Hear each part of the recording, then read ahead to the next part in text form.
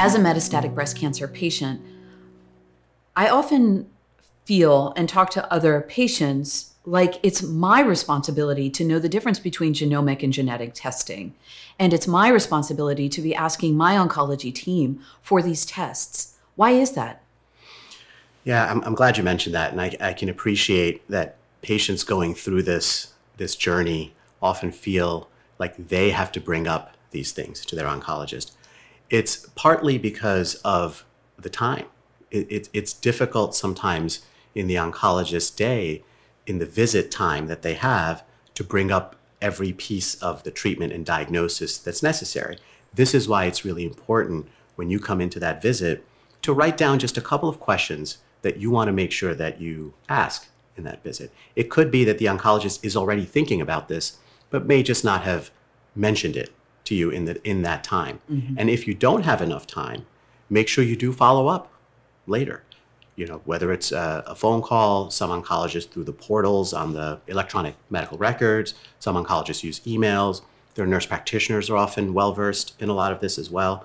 But just the important point here is to make sure that your questions do get answered. So there is a lot of confusion around the terminology.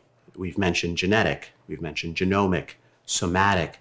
You know, what does all this mean? There are some great online tools that can be used to provide this kind of information.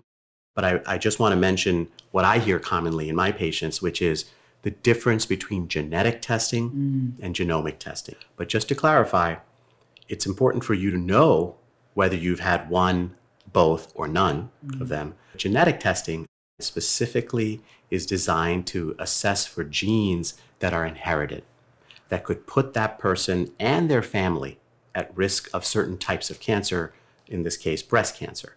But remember that these genes are not just always breast cancer genes. If a woman has an inherited genetic mutation in a gene, she may have a risk for breast cancer, but she also may have a risk for other cancers like ovarian cancer or melanoma or pancreatic cancer. So genetic results can have an impact not just on treatment and the way in which we treat a patient, but also on that woman's family. Genomic results are around these biomarkers. So again, around treatment, what treatments are effective, what treatments may not be effective. It's often referred to as comprehensive genomic profiling because originally the way we looked at genes with the technology we had was only one at a time. Now we can look at genes in a much broader scale with the technology we have. So a common gene test that we have will look at several hundred genes at once that we think are relevant for treatment and for prognosis.